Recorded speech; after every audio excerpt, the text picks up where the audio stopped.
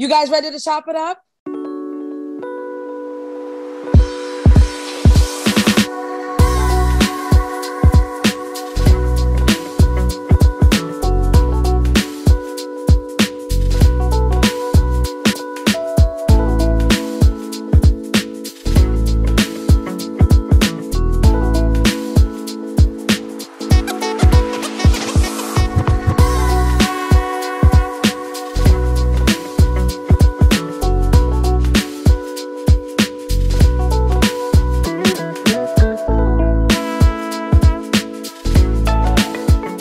Hey, you guys, welcome back. Welcome back. Oh my gosh, you guys, you already know. I always say it, and it is always true. Welcome back to Chop It Up. Listen, you guys, today we have it's going to be an amazing day. Just know that it's going to be an amazing day. We have an incredible person in our midst. But before we introduce our special guest speaker today, we want to thank everyone for their support of this channel. You guys, I want to thank you for subscribing. I want to thank you for liking the content and really engaging with the content. It's a lot of work, as you guys know, anything that you're passionate about that you put and that you share with the universe. So I just want to thank everyone for truly supporting us. And as you know, Chop It Up, the Chop It Up podcast is a grassroots series. It's designed to empower, to inspire, and really elevate the consciousness.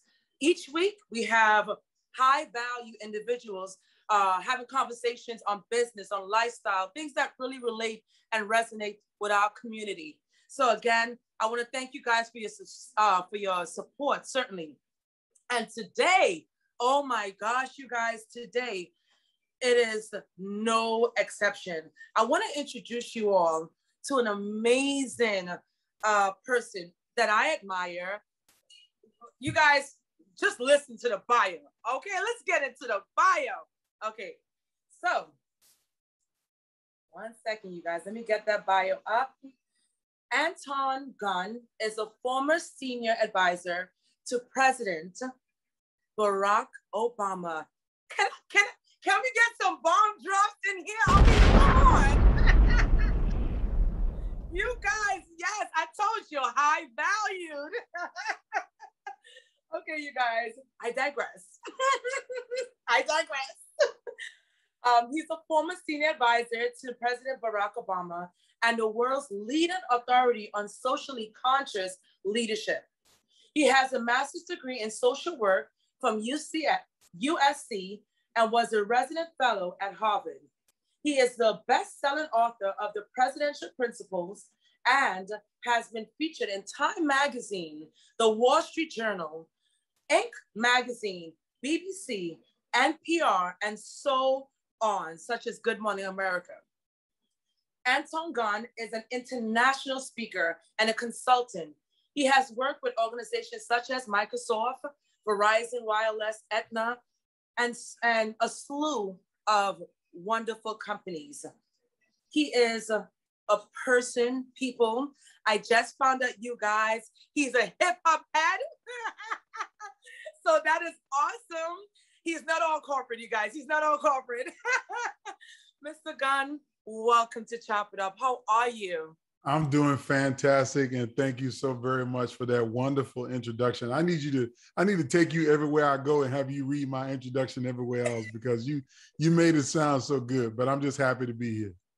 Thank you, thank you. Well, listen, it's an honor. As I said, in terms of what we do here at Chop It Up, really speaking to people like yourself that are so positive and that can really leave an imprint on people like myself and people within the community and really elevate it, like you said, in terms of the consciousness. And I really am so excited to talk to you. So thank you again for your time. You guys, let me just say, it was so hard getting him. It was so hard. But I have to publicly say, you have an amazing team. Thank you. I just want to yes, you have, so they need a raise. Yes. They need a raise. Yes. Regina, thank you so much for your help with organizing and facilitating this conversation. So Mr. Gunn, you ready to chop it up? Let's do it. Let's chop it up. Let's go. Awesome, awesome. So firstly, I wanted to ask you about leadership because one thing I saw that resonates throughout your personal brand is leadership. You speak a lot about leadership, and that's big now, especially coming out of the pandemic. I feel like we're still in it. But you know, when the pandemic really started, which was, I'm in New York. Where are you? I'm in South Carolina. Oh, awesome. So during the height of the pandemic, many New Yorkers, because as you would have seen on the news that we were heavily impacted last year, we looked towards our leaders. Like literally everyone had to stay home. You had those stay home orders and you had to turn on the TV and listen to, at the time, Governor Cuomo and all our elected officials really leading us through what's going on, right? And of course, around the entire United States, we had from the top leader, who was very interesting at the time, to your local municipality. So I wanted to ask you, leadership, how imperative it is. Leadership, I have this quote that I repeat, and it came from John C. Maxwell, who's a great leadership author. He says, everything rises and falls on leadership. That if your leadership is strong, then the greatness will rise. If your leadership is weak, your organization will fall. So it matters. Leadership matters more than anything else. Now, before your listeners get caught up in thinking it's just about the politicians or the business leaders who should be good at leaders, I want you to know everybody is a leader to someone. You might just have to lead yourself first and foremost, whether you get up out of the bed, whether you go look for that opportunity, whether you feed your face that day. You might have to lead yourself, or you might lead your family. You might have younger siblings that look up to you. You may have children that look up to you, or you might lead in your community, which is how do you take care of your block? How do you take care of your community? Everybody is a leader to someone. And even at work, if you do customer service work and you lead those customers every day. So I think leadership is essential. And the challenge is not enough of us think about and talk about the importance of leadership and what is our role as a leader? What is our responsibility? And what does it take to be effective as a leader or be good as a leader? And that's, we all want, because I can tell you this, nobody wants to follow bad leadership. Nobody. I read a statistic in a Harvard Business Review study recently that says 58% of people at work trust a stranger more than they trust their boss. So I want you to think about that. Wow. People who trust a stranger more than they trust their boss. And so if you got people who showing up to work every day and they don't trust you as a leader, what are you actually doing every day? Why are you even there? So I think leadership is critical, particularly in the middle of a pandemic where the world is going crazy. We all need to follow good leadership, people who master the values of leadership and who answer a lot of the fundamental questions, which I teach every day in my seminars and also in my keynote speeches.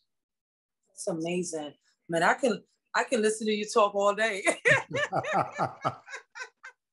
No, because it's so funny, because while I was preparing for this episode, I wanted to ask that, because a lot of time we look up to like the corporate leaders and our politicians, but like you just said, it starts so much on the basic level, on the grassroots level. Mm-hmm. And I think one thing, if we, are being candid, because this is Chop It Up. Mm-hmm. Many times within Black and Brown community, it's the lack of, on a micro level, mm-hmm. there is a lack of leadership or cohesiveness. Mm-hmm. As we think about, what's happening in Haiti right now with the migrants, yes. Let's be real. We gotta be real, because, yes.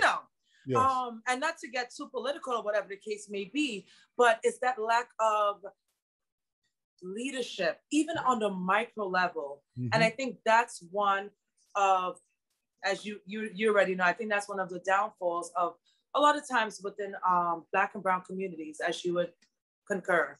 So I'll add this about that. I haven't always been corporate at all and working with big companies, but I actually started my career as a community organizer. Oh. And then most people don't know that, but if you know anything about my political background, I started in 1996 knocking on doors in low-income public housing projects, asking the folks who lived there about how they got treated when they went to the local hospital or health system. And where I lived, we found that if you were poor, if you were Black, if you spoke a language other than English, when you went to the hospital, you didn't have a good experience. They didn't treat you well at all. And everybody knew it. And I had people who would tell me, if you get sick, don't go over there because they don't like people like us there. And I would ask, how long has this been going on? And somebody said, well, I'm 50. It's been going on my whole life. And I'm like, is nobody going to do anything about it? It's people got into the complacency of just accepting the status quo and feeling like that they were powerless to do anything about it. And what I began doing as a teacher, as a leadership development teacher, is teaching people that every one of us has power. Every one of us is a leader. We have to understand what our power is. And the first thing that we have power on is our voice. How do we open our mouth? What do we say? What story do we tell about ourselves in the mirror in the morning? But more importantly, what story do we decide to share with the world? And what I ended up teaching people to do is the first basic of a leadership is to be able to tell your story. Because if you can tell a compelling personal story about your life, where you are, how you got here, and what you do, it's what makes you fascinating to people and makes people want to follow you. Like we don't follow behind leaders that are not fascinating. And fascination is a word that could be good or could be bad, right? So here's one example. You talked about my work for Barack Obama. People found his story fascinating. A Black dude running for president, born in Hawaii, got an African father, a white mother, lived in all of these places, went to Harvard, went to Columbia University. So people were fascinated about Barack Obama. And so if you can capture them being fascinating and you got something to say that matters to them, that is valuable to them, then people will want to stay engaged with you. And so what I tell everybody is, how do you tell your own story that is fascinating, that interests people to get involved? And so whether think about anything. The whole Me Too movement got built around the fascinating story, the awful experience that someone had, and they shared that experience and they built the whole movement around it. So leadership requires us to tell effective stories, particularly stories about ourselves and what we can do to make change when we want to make change in our communities. Wow, that's beautiful. Wow. I mean, I don't even know what to ask after that one. I don't even know how to follow up. That's amazing. That's, when I was younger, if you're being candid, I've always been very ambitious. I think everyone personally who knows me knows I've always been ambitious. So I had an opportunity to travel to a huge convention with thousands of people from all walks of life out in Florida. And I was just mesmerized. Here I am. I think I was maybe 19, 20. I think I was around that age. And I was so shy. I know. Can you imagine, Mr. Gunn? Me being shy? I cannot. I was so shy because here I am, a teen trying to figure out life or whatever, what I'm going to do after college or whatever. And I'm with all these people that are making money and millions, and they speak so well. And at that time, I was a little bit self-conscious about how I spoke.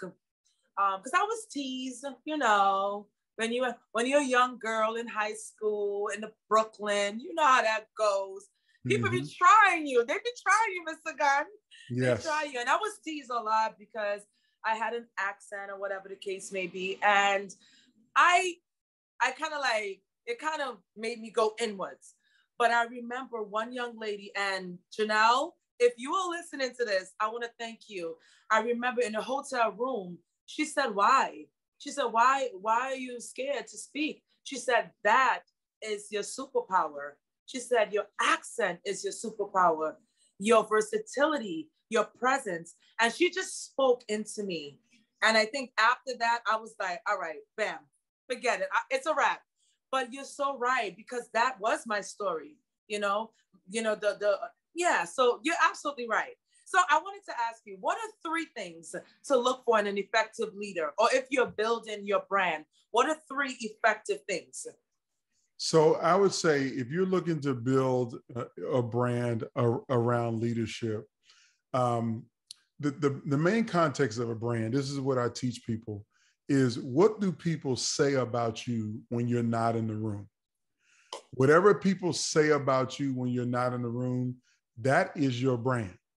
Because if people are talking negatively about you behind your back, then that means there's something that you're doing that is creating that kind of environment. So what I would encourage everybody to do is that before you try to lead people, you need to learn how to serve them first. So, Dr. King has this great quote that says, anybody can be great because everyone can serve. And the point is, your greatness as a leader is not tied into how smart you are, how much money you got, how you can floss or what kind of swag you got, but it's how you decide to make a difference in people's lives, how you show up every day. So if you want to build a great brand as a leader, then find yourself ways to be useful to other people, to make a difference to other people, to add value to other people. And when I say make a difference, I'm not saying tell people what they need in life and then you try to fill that need, but it's basically asking people, what do you want? What do you need? What do you need help with? And if they tell you, I need help with X, then you help them with X. Don't try to tell them, well, I don't think you need X. I think you need A, B, and C. They didn't ask you, what you think your advice was around what they need. You asked them what they needed help with, and you should be willing to help them. So that's the first thing, is become a servant first. You learn how to serve people and be consistent at it. And don't do it because you're looking for something in return. There's way too many people who say, you know what, if you scratch my back, I'll scratch yours. That's not service. That's a transaction. That's a transaction. And the problem is we got too many transactional leaders. We see it in politics all the time. Hey, if you vote for me, I'll give you this. Or if you do this for me, I'll do that. You got to become relational, which is to be intentional and long-term in a relationship with other people. That requires you to serve. The second thing that I tell people to do is you got to learn how to empower people. So if service is the prerequisite of leadership, empowerment is the essence of leadership. Now, what's the difference between service and empowerment? The empowerment side is you got to give people information, tools, and resources that help them to be more successful. So it's the old adage, instead of feeding a man a fish, you got to teach the man to fish. If you really want to become an impactful leader with a monumental brand, you got to find a way to empower people. Give them the information that they need to be successful. Don't tell them that they need to get a college degree. Show them how they can go to college and afford college, and show them where schools will admit them. Give them the book that you use to find the scholarships for you to go to school. Walk them through the financial aid process. Equip them so they can actually get what they want. That's the second thing, is you got to empower people. So the third thing that I'll tell you, if we're talking about a brand, and this is something that's really critical to me, is that you have to find a way to help make things right for people when they go wrong. So when I say make it right, I want you to understand that the world is unfair. We all know this, right? And we hear that life is unfair all the time. Well, unfairness is something that we all experience and something that we all can't stand. Nobody wants to be treated unfair, and we know life is unfair. But your responsibility as a leader is to do something to try to make it a little bit more fair. You may not be able to solve every problem. I mean, you can't eradicate poverty, but you can make it a little bit right, more right for one person who's poor. So if you get your mindset to focus on making it right for people, doing something to make it right, that's how you build a brand that people want to follow, that people feel inspired by, that people feel motivated by. And actually, it'll help you get promotions on your job. If you embody these standpoints, it'll help you get new opportunities. You'll grow your business. You'll be better in every way, shape, or form if you just say, you know what, I'm going to serve first before I try to lead. Then I'm going to empower people by giving them the tools and the resources. And when stuff goes wrong for folks, for people, I'm going to do something to make it right. I'm not going to sit there and just watch it just be screwed up. I'm not going to sit there and watch it be messed up and say, that's somebody else's job to make it right. Or what can little old me do? I can't do nothing about that. That problem too big. You got to not make those excuses and say, you know what? I can do something to make it right. Maybe it's write a letter. Maybe it's show up for this rally or this march. Or maybe it's, you know what? I'm going to call my supervisor and get them to do something different. You could do something to make it right. Everybody can do it. That's how you build a brand. You know, I'm so emotional as you're speaking, and because, you know, sometimes you don't know, you know, your path in life, right? And, you know, sometimes you face so many adversities, especially as you're trying to figure things out. Yeah. But as you're speaking, I had to grab a pen, like I had to write it down because it's so full circle. Because as you're listening, being a servant, empowering people, making things right, making things go right when they go wrong, not to toot my own horn, but as you're saying those things, I'm listening and I'm like, God, I'm so grateful that I embodied those things without knowing it. Like, it's so crazy. Very good. Like right now, I'm working on a contract here with the state, and there's so many issues, especially in light of the pandemic, and people are just complaining. And every complaint that I get, even though it's the same complaint and it's mundane, I always try to make it right. And that's just in me. Like, yes. But as you're saying that, I'm like, my God, like sometimes you really can meet people that can speak life into you. And I hope you guys, listen, I hope you guys are taking notes just as I am, because what he said is so inspirational, but it's so impactful. What is your personal brand? How can you truly, a lot of times we play the blame game, but you now know there are 3 components to propelling yourself, to increasing your worth. It's about being right and doing right by your fellow man, right? Yeah. And let me add one other thing to this. And I don't want nobody listening to just think like this is easy, because it's not easy. It's simple, but it's not easy. And at any moment in time, we all get into this, circumstance where we don't try to make it right. And let me frame it up to you this way.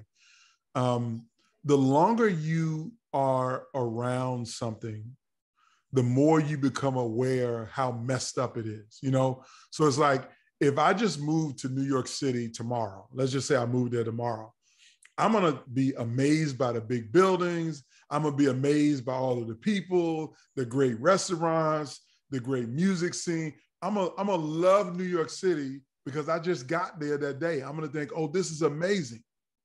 But if I lived in New York City for 25 or 30 years, all of the tall buildings and the nice restaurants, that's going to wear off real quick. I'm going to be aware of the traffic. I'm going to be aware the trains don't run on time, that the cab drivers won't pick me up, that, I can't have a peace and quiet night because there's always noise or sirens out. So I'm going to become aware of the problems. You forgot one more thing. Yeah. You forgot one thing. What's that? Big rats. The big rats. That's right. The big rat. Right. The big rats. So the longer you are around, the more you become aware of the problems. That's right. But then that means if you're aware of the problems, you've had time to think about what you can do to make it right. But I'm going to tell you this right now, 95% of us do nothing. That's now, right. When I say 95% of us do nothing, let me break it down to you in this way. 50% of people don't even know that anything is wrong. These are the people who I say they're living in oblivion. Like, it's like that friend you got who is just like happy-go-lucky all the time, that they've never seen a problem. Oh, I've never seen a rat. I lived in New York City and I've never seen a rat. Or, every time I go catch a cab, I always get a cab. And the train runs on time for me. So they have this oblivious nature that everything is perfect, okay? And so 50% of them, they don't even see what's wrong, so they can't do anything about it. So you can't fix what's wrong until you know what's wrong. So that's half of people right there. But then you got 35% of people who are aware that stuff is messed up and have some ability to do something about it, but they don't do anything. Why? Because they make the excuses that I talked about earlier. Well, you know what? That ain't my job. I don't work for the sanitation department. I don't work for MTA. I can't do nothing about the trains. Or, I'm not the mayor. What can I do about that? That's somebody else's job. So they make the excuse that they can't do anything about it. That's 35%. So between the 50% and the 35%, you got 85% of the people who do nothing. But then you got the 10%. These are the people who are at the top of the food chain. They have the greatest awareness of the problem. And they also generally are in the most senior positions to be able to do something about it, but they don't do nothing about it either. You know why? Because they have a mistaken belief that they actually benefit from things staying wrong. But that they feel like that they're going to make more money, they got more power, they might benefit socially or politically from stuff staying jacked up. That if I fix this problem, then I'm going to lose out. So they actually perpetuate the injustices that happen every day because they're like, why should I stop making money to fix this problem? And they get off on being on top. I mean, before we got on air, you talked about gun violence. Like, listen, I'm a red-blooded American like everybody else. I live in the South. In the South, everybody owns guns. My last name is Gunn, right? Okay. But there's no reason in the world I need a assault rifle with a high capacity magazine. But the gun manufacturers know that because you got politicians who think that guns are out of control, they can charge double, triple, quadruple for those assault weapons. So they're saying, I'm making more money than I ever have made before by manufacturing these assault weapons. So I don't want to change this. I like money. And so they keep manufacturing more and more stuff because they know people in the South who can buy them and get them quickly and easy, gonna buy as many. So they literally say, why would I change the fact that people are dying at the hands of guns unnecessarily? And why should I limit the assault weapons and all of this stuff? Because I'm making money because I'm on top. And so you have that small group of people who are in that 10%. I sometimes call them, I give them nicknames like Darth Vader and, Thanos and, Magneto. These are the people who like just straight evil because they perpetuate and benefit from the injustices that happen. And so there you have it, 95%, either 50% are living in oblivion, 35% have what I call paralysis by analysis. They see the problem, but they get stuck and don't do anything about it. And then you got the 10% of the people who are objectively oppressive and obstructive to making change. But what I'm trying to develop everybody to be is to be a leader in the 5%. A leader who's aware of the injustice, who believe that they can do something about it. They serve people, they empower people, and most importantly, they do their part to educate that 50% who ain't even aware of what's going on. And then they equipped the 35% with the tools and the information and resources to be a part of the solution and not a part of the problem. And for that 10%, we make them feel very uncomfortable with living in our world. That is what I call a socially conscious leader. That's what I call a person who lives the justice code, the justice code, and who works to make it right every day. How do you focus on making it right? Wow, that's some deep stuff. Wow. I'm flabbergasted. Is that still a word?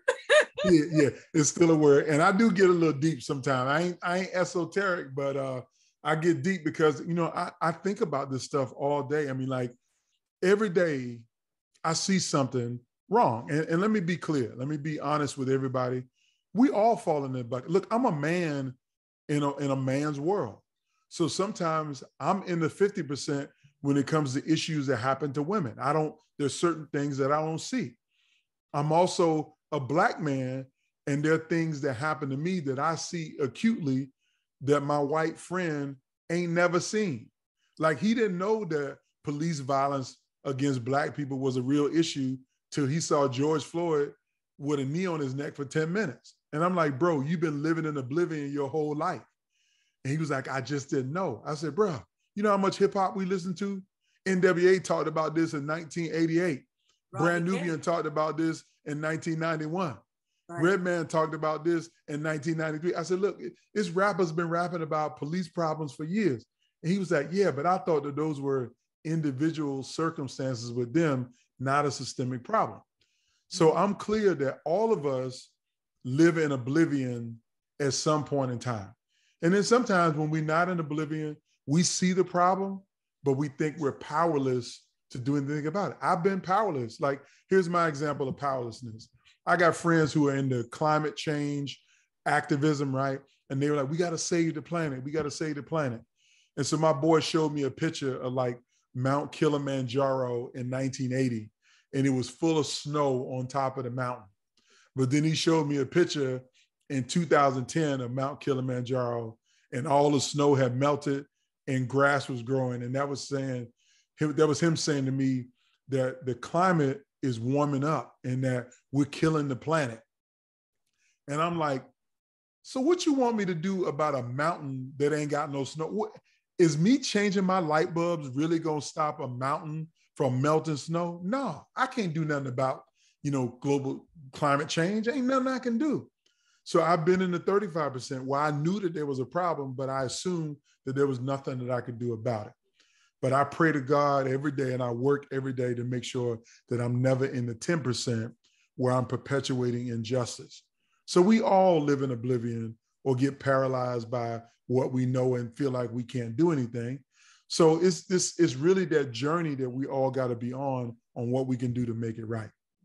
Absolutely. And even as you mentioned about global warming, there are things that we can do on a micro level to help the environment out. Yes. So yes. And so I needed leaders to equip me.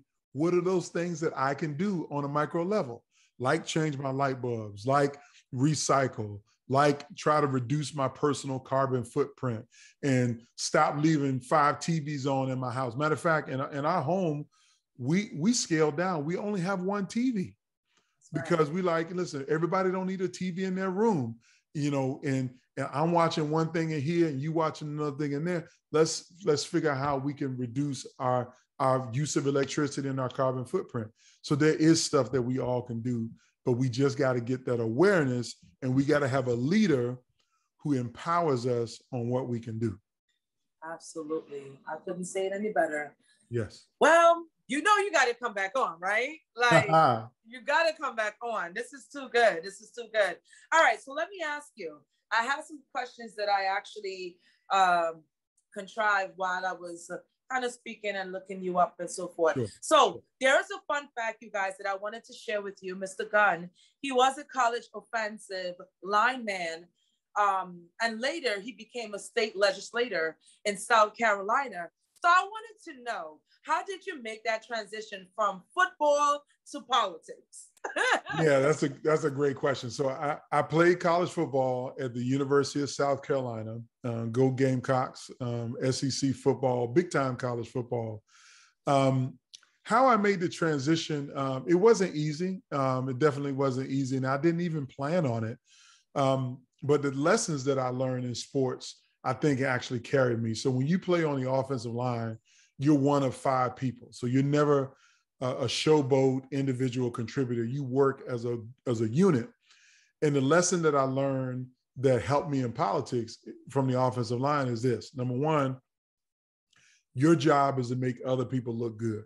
So when you play on the offensive line, your job is to make the quarterback look good, the wide receiver look good, the running back look good. They all score the touchdowns. Offensive linemen don't score touchdowns. We just do our job to create the opportunity for other people to be successful. And as a politician, what I learned is my job to make my constituents' lives successful. So I just don't worry about trying to get credit. The second thing I learned is that, you need other people to be successful, that you can't be successful by yourself. And as an elected official, I learned that it takes a team. Like, city council has to vote together to pass good laws, and the state legislature has to vote together to pass good laws. So for me, it was about really continuing to commit myself to service. And so when I talked earlier about the value of serving people first, I got involved in politics to serve people, to try to make a difference in their lives and to make their lives better. And so it was a long road. It was like maybe a decade before I went from football into politics successfully. Actually, 14 years, it took me that long. But it was all about trying to make a difference. Awesome. That's amazing. What have you learned during that transition, during that 14 years? Because a lot of times we think that success is in a vacuum. So what have you learned during that timeline? Yeah, the one thing I learned is that failure is never failure. Failure is learning. And if you get your mindset to understand that, you win and you learn. You don't win and lose. You win and you learn. And the people who fail the fastest are the ones who learn the most. And so in those 14 years, I made a lot of mistakes. I failed a lot. As a matter of fact, what I don't tell people a lot, the first time I ran for office, I lost. I got beat. And what I learned in that loss was that I needed to build better relationships with people. And that's what's going to help me to be successful. And so I learned that you never really lose, you learn. So sometimes you win, sometimes you learn. And the goal is to learn more than anything else, because that's how you're going to ensure that you win, is because you learn more than anybody else. That's amazing. Yes, and that's a holistic, methodology to follow. So that's beautiful. All right, so okay, in your bio, we spoke a little bit about Harvard. You lectured at Harvard University. Tell us a little bit about that experience. Yeah, so I'm gonna just break it down for everybody to understand. I never saw myself as Harvard material. So let me put it to you this way. When I graduated from high school, I had a 2.3 GPA. Okay. I wasn't no 3.0 B average student. Okay. The problem is in high school, I love hip hop and football more than I love my schoolwork. And so I didn't really do the work. When I got to college and I played football, I was good enough to get into college. I went to college. I was a B average, B C plus student. I had a 2.8 GPA when I was in college. And it wasn't until I became an adult and went to graduate school that I focused in on the books, and I got a large, 4.0 GPA when I graduated grad school. But the context of Harvard is that they didn't invite me up there because I had good grades. They invited me to lecture at Harvard because of my life experience, that my service in politics and working for Barack Obama, they wanted the students to hear my story. Again, what did I say to you earlier about your story? that my story was fascinating enough to the powers that be at Harvard that they said our students need to be exposed to his story around leadership and public service and working for Barack Obama on healthcare reform. And that's what got me there, is my story and my experience. And I had a wonderful opportunity. I mean, I lectured, every week on a Tuesday at 4:00 to medical school students and to law students and undergraduate students. And I got to meet heads of state. And I met, Henry Louis Gates, who is an incredible Black scholar. Shonda Rhimes was there. Oprah Winfrey came up one week. I mean, it was like just mind blowing to have that kind of experience, to meet and see these incredible people, because that's what Harvard is. It's like the brightest and the best of the best show up there. And the one failure that I missed about being at Harvard. The one lesson. Yes, that's right. Yes, one lesson. Thank you for catching me on that. Nas has a fellowship named after him at Harvard University. Most people don't know that. It's the Nasir Jones Fellowship at the Hip Hop Archives. Well, the mistake and the lesson that I learned is that I should have came up to Harvard in the spring and not in the fall, because Nas was there in the spring and not the fall. And he's like in my top 5 of greatest hip hop artists of all time. We're going to get there. I would love to meet Nasir Jones, because I think, his life and his story and just his legacy is an important one that I connect with. That's amazing. Well, he's from Queens. Yes. He's from Queens. So we're going to make that happen. That's right. Yeah. Awesome. That is so beautiful. As we wrap up, definitely, what would you leave our audience with? So I will leave your audience with 2 things. And these are 2 very important principles that I live by, and I hope everybody lives by. Everybody should spend their entire life figuring out these 2 things. The first thing is figure out what you're passionate about. Now, when I say passion, what pisses you off, what excites you, motivates you, what inspires you. I mean, we all got different types of passions. Figure out what you're passionate about. And then once you figure it out, I want you to become an expert in your passion. So there are 4 things that I'm passionate about. I'm passionate about leadership. I'm passionate about healthcare. I'm passionate about hip hop.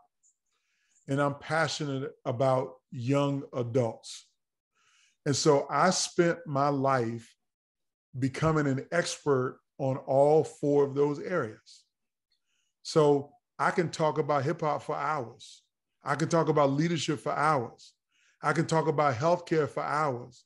I can talk about young people and their experience for hours. And so my point is, when you become an expert of what you're passionate about, then people will see you as an expert. And we like to trust people who are experts in things. And that will take you a long way in life if you're an expert. Now, the second thing that you got to figure out in your lifetime is what you're good at. And see, we all are good at something. Everybody is good at something, right? Don't ever believe that you're not good at something. You are naturally good at something. But when you figure out what you're good at, don't just stay good at it. Become great at it. Now, when I say become great at it, I mean literally work as hard as possible to become great at what you were good at. Because when you become great at what you're good at, people will pay you whatever you want to be paid because you're the best at what you were good at. Think about the people who are really, really good at singing and then they work to become great at. Those are the ones who get paid to sing in nightclubs. They get paid to make albums and to make records. But there are also people who are good at math and they're good at numbers. And if they work to become great at math and at numbers, they can become a statistician or a scientist or an accountant or something along those lines. if you work to become great at it. And so figure out those two. And if you do, you'll never work a day in your life. Gems, gems, gems, gems. We need some bombs dropping, man. I'm telling you. You guys, listen, y'all have to pay for this episode, by the way. This is a masterclass. Like, this is literally a masterclass. Mr. Gunn, thank you so much for your candid conversation. Organic. It's a beautiful thing. All right, so y'all already heard. Figure out what you're good at. Be passionate. Become an expert. There are so many opportunities that await you when you figure out your stuff, right? Absolutely. Thank you so much. Oh my gosh. All right. So let's get back to hip hop a little bit as we close off. You spoke about Nas, and I definitely love Nas. Now, I must admit, I am from New York, so I'm not big on the hip hop scene. I like a good beat. Don't get me, I can get down, Wait. You can't be from New York and not be big on the hip hop scene. That's sacrilegious. You might as well move to Texas or somewhere if you're going to be like that. Come on now. I mean, I like a good beat. Like when you go out with me, Kamisha can hang.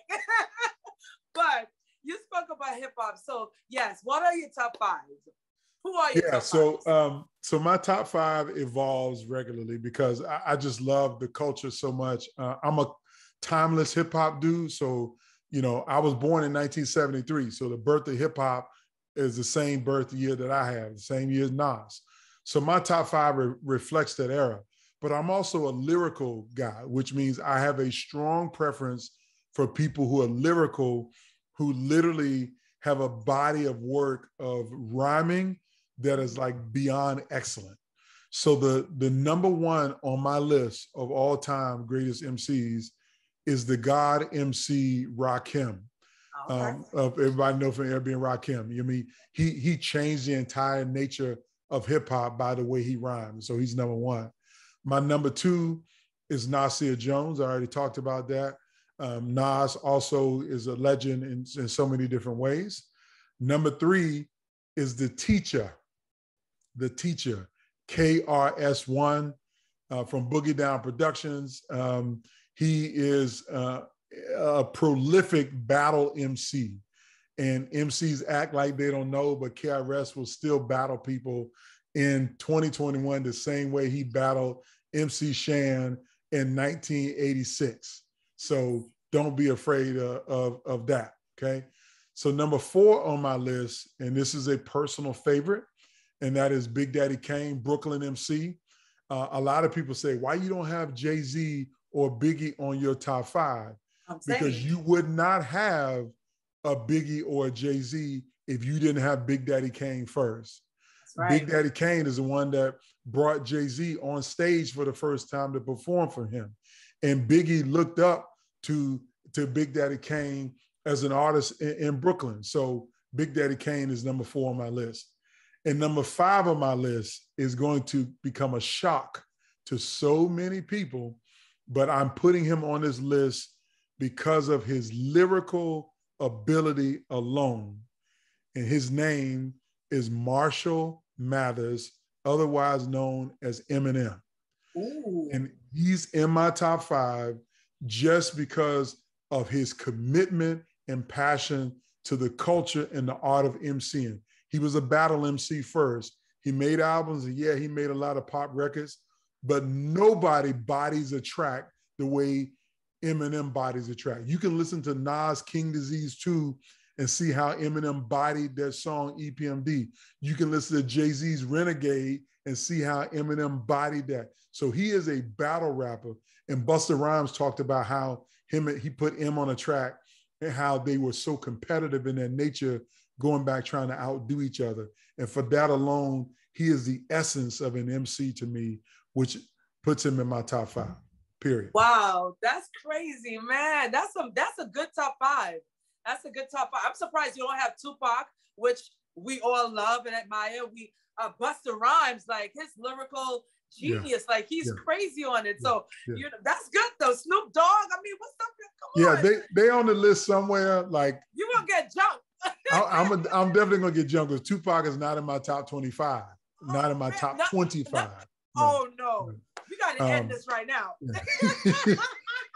Pac was good, but Yeah. again, if you think about lyricism and Yeah. the way I laid out 5 people who got skills, Yes. Pac was meaningful and impactful, but he wasn't as lyrical as, you know, a Jay-Z, or lyrical as a Nas or Rakim or Big Daddy Kane, or even Buster, who just like got incredible style and flow. Yes. And so, you know, so I respect them all. I love the culture. I love all music and all artists that came out before 2010. I don't listen to nothing that came out after 2010. Trap music and all that. Can't Cool. Awesome. I love that. Yeah. All right. So, you know what, as we go, we got to talk a little bit about your experience with our dearly beloved President, Barack Obama. How was that? How did that come about in a nutshell? Yeah. So, I'll tell your listeners this, and this is, I'm gonna give you a little research project for your listeners. If you Google Anton Gunn, Time Magazine, Barack Obama, put it all together in one search, and you'll see the Time Magazine article that shows you how I got involved in Barack Obama's campaign and how I ended up working for him. But what I will tell everybody is there's nothing special about me. I'm just a regular dude from Virginia Beach, Virginia. That's where I grew up, you know, in Virginia Beach, Virginia. But my tenacity to go after what I believe is important is how I got to Barack Obama.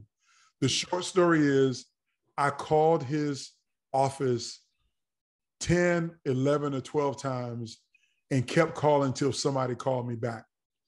And when they finally called me back, I convinced them that they needed to hire me if he wanted to be successful. So I had to tell a compelling story, but more importantly, I had to be relentless in chasing what I wanted.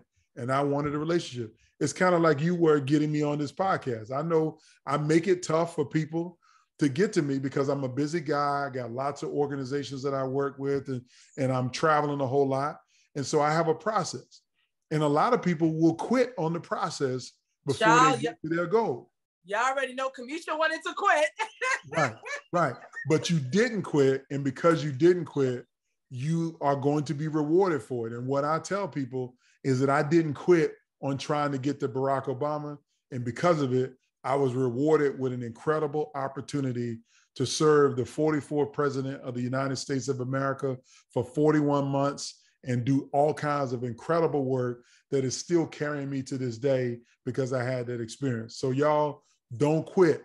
If they tell you no, just say they're telling me no now to the information that I'm providing right now. But keep asking and keep asking and keep asking and keep asking. Don't take no for an answer. Oh my God. And on that note, we just want to thank you so much. I am so appreciative of your time and your honesty more than anything. We went a little longer than normally, but I wanted you guys to really listen to this great man. Don't quit. Mr. Gunn, it's been a pleasure. It's been an honor. Thank you. I hope that you do come back or chop it up. Thank you. Thank you. It's been a blessing to be with you. Yes. You guys, please like this. Like it, subscribe, share. This is about empowering yourself, empowering your community. Share this episode. Let us know how you guys are loving it. Send us a voice note. You already know how to subscribe. Subscribe on our YouTube. If you're watching on YouTube, Spotify, wherever you're watching and listening to this podcast, please leave us a comment, subscribe, and definitely share this episode. Mr. Gunn, it's a pleasure. May God continue to bless you. Thank you.